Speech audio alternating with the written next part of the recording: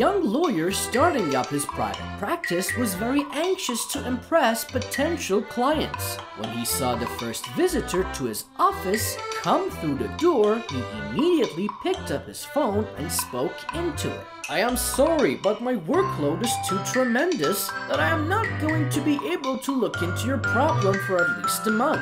I shall have to get back to you then." He then turned to the man who had just walked in and said, "Now, what can I do for you?"